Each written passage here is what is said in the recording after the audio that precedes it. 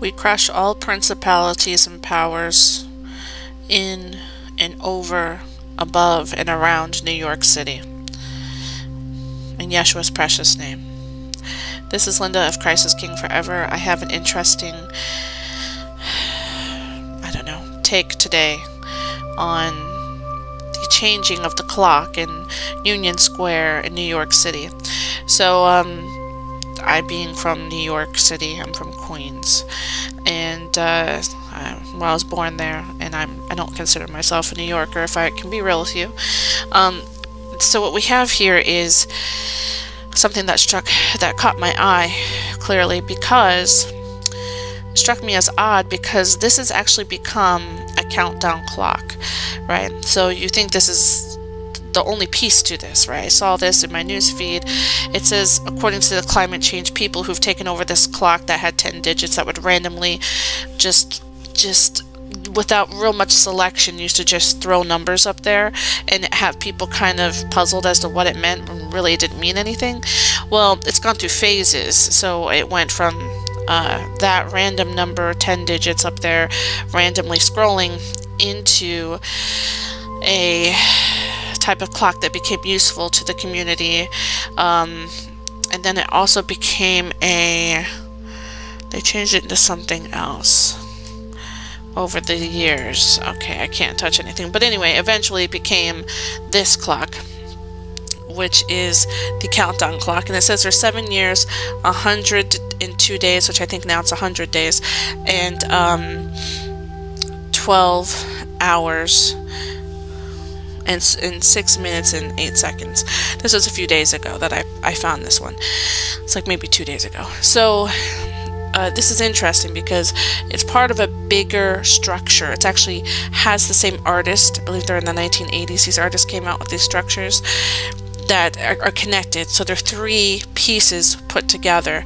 They're the kind of transparent windows mirror. As you know, that's all magic and occultic, but that's not what we're focusing on now.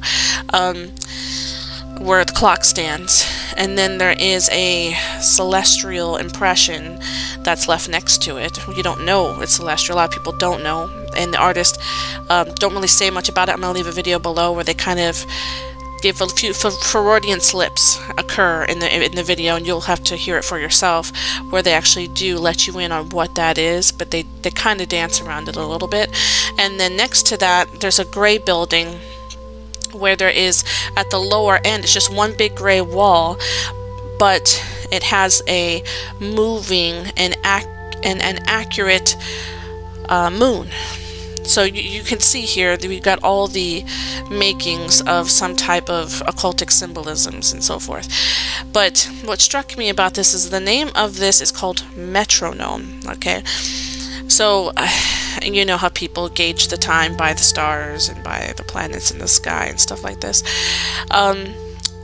I watched the video because I was struck by this image. You know, I mean, I have somebody who has a degree in art, and I have a background in it, and as much as I want to pull away from it, as much time as it takes for somebody to walk down a New York block is how fast all this information that I'm going to share with you came to me, and it was like I couldn't keep my eyes off it.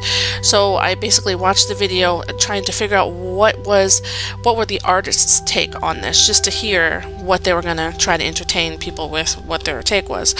And the few things they say, it is about time being fleeting. So you'll see in a few of these images there is smoke coming from what the artist, one of the 2 artists, actually uses the word collision. There's a point of collision right there in the center. It glows at night, it smokes most of the day. It has very ominous, foreboding kind of low frequency ringing that occurs, kind of almost like a metal bowl sound, you know, when you take a metal bowl with something that I think the Buddhists do to meditate. But anyhow, it's a very low frequency sound, and it's kind of disturbing hearing. I mean, if you go and you listen to the video, it's very strange.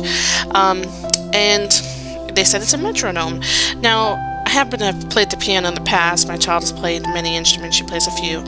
And we know what a metronome is. A metronome unlike a pendulum only has one weight, right? And it's at the bottom and it's interacting with gravity. Whereas metronome is its agenda is to maintain the rhythm and the keeping of time without the pull of anything. Like gravity, for example. I mean, it's being pulled by the, of course, the weight. Okay, there's a little weight that sits on a rod and it goes back and forth and it goes, right? I'm going to put the video below of this movie called The Red Violin. That's a very good movie. And you can see how when one advances in violin or in piano, how the metronome is used. So, this thing is upside down. The other difference between the pendulum, it's acting like a pendulum when it shouldn't.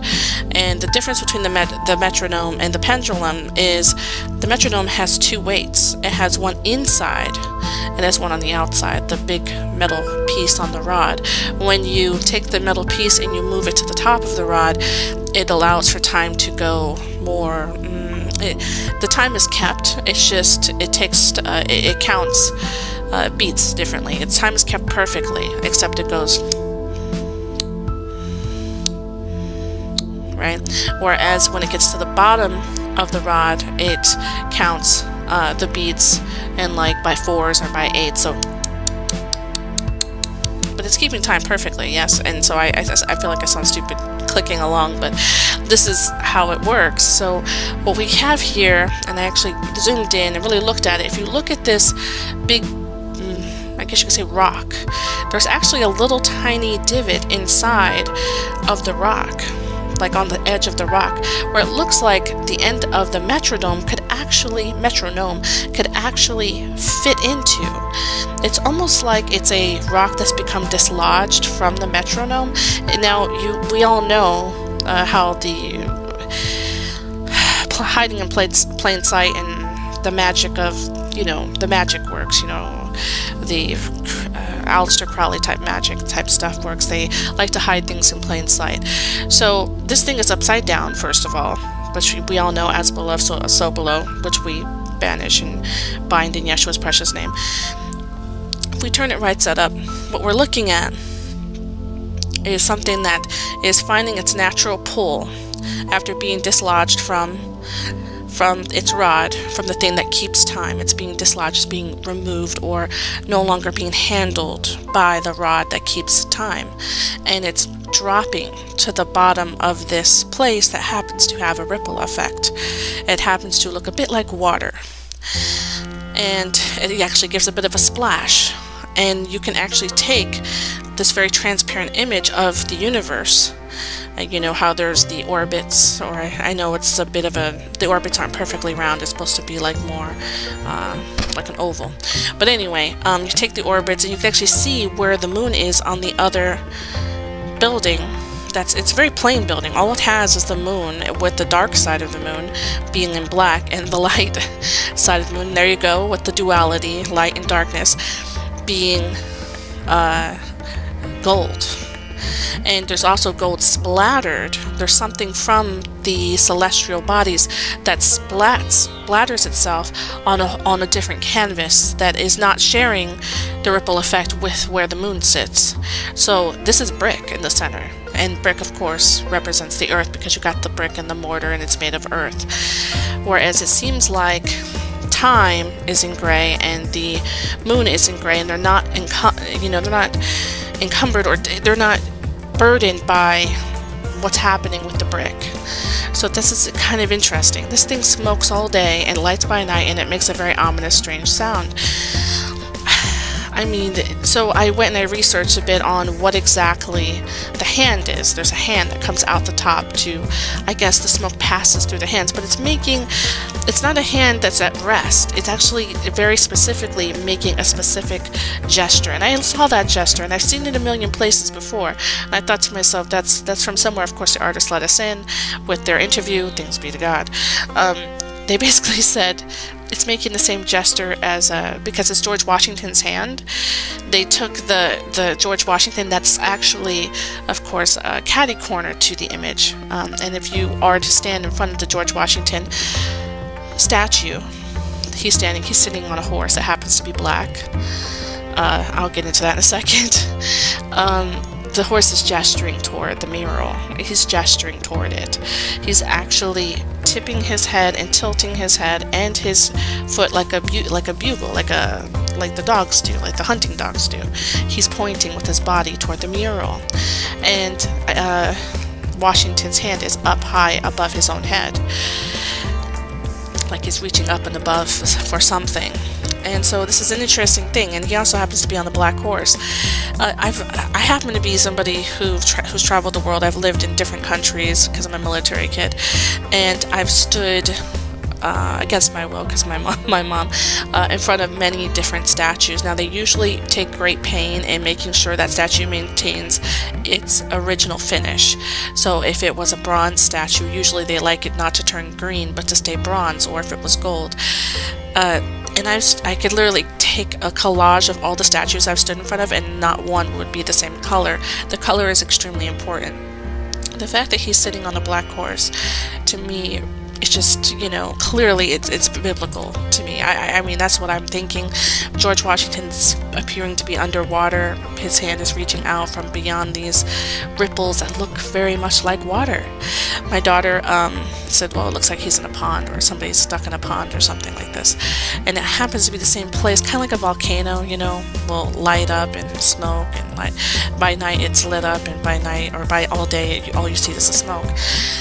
So I'm really not entirely sure what it is exactly they're trying to convey. But the fact that there are 7 years, according to the climate change people, you know, climate clock people, 7 years, 100 days, so many hours and so many minutes, and so, I mean, there's some clock. My child did the math, and she said it was like 2000, January 1st, 2028, I think is what she said. It happens to be on like the perfect new year. I thought that was kind of weird. So I'm just bringing this to your attention, that that this is here, that it absolutely has a message, and this has been chosen, and I don't think it's a coincidence to represent a countdown clock. I think we all know the number 7 is extremely prophetic for the Christians, being the number of completion and the number of tribulation. So yeah, and I'm going to make it clear, this is because I have you know, a mind that God, of course, gives through, you know, through speaking to the Holy Spirit, using the instruments that He gives. You can't get a violin to play a different tune, you know, to sound different than what it was created to sound like. I'm definitely not made mentally. I don't think it's in me mentally, even with the Holy Spirit and with all of its guidance, to understand eschatology. So I can't even, because I don't believe there is a time, a day, or an hour that anybody is allowed to know, including the angels in heaven, you know. And so I don't think this is actually a clock counting down a perfect time. I really do not believe that. And I do believe that because I'm artistically minded, I believe God could pull the ends of the universe, the edges of the universe slightly, like an instrument gets pulled on its strings, and time, space fabric, the fabric of time and space could change just so that our clocks would run counter to what the celestial bodies would say, and we would think that something happened to our clocks or to the celestial bodies. But at the end of the day, God can do whatever He wants. He can shorten the days, He can lengthen the days, He can do whatever He wants. So for me, it's really hard to be concrete with eschatology. This is the other thing I wanted to bring to your attention about the idea of the metronome, and I hope I don't go too long. Metronome is when its weight is removed, because of that internal weight that's inside, it becomes almost like a spring, or it's a timekeeper that loses its ability to keep time. So time actually stands still. This is what happens to a metronome when you remove the weight. So, and I believe the time, or the timekeeping aspect of it, is altered. And I do think that just like when you take the weight and you put it closer to the bottom, time shifts. You know, the rhythm of time is kept in a different way. It's almost like sped up or slowed down. So I think these are all very interesting aspects to this metronome that's actually upside down. And I really think that is a because, you know, Yeshua's the rock. You know, this is how I see it. I think this is the principality's way of trying to mock some type of truth. So what you do is you turn it right side up and the truth is revealed. So anyway, this is Land of Christ is King Forever. I don't know if this is as edifying as maybe I don't know, maybe as I thought it would be, but I just want to share with you what I'm seeing. I mean, I don't know, it doesn't feel like an artistic expression to me. It doesn't feel abstract. It feels very concrete when you have all the information at your disposal. It's a metronome. It's acting like a pendulum. It's upside down when it should be right side up. This is the hand of Washington coming out and benevolently, as I say, benevolently ordaining the smoke or something like this. Some strange stuff that the artists were saying. But you should watch the video of what the artists say. It's fascinating. I'm fascinated by art. So I see this countdown clock, and it is a lot more, for me, foreboding and ominous than maybe for any other average person who's looking at this and going, oh, you know, climate clock. It would be not as interesting if all these other murals didn't actually go up together. All three of these walls didn't go up together at the same time by the same artists. Okay, so this is Land of Christ is King Forever. May God be with you.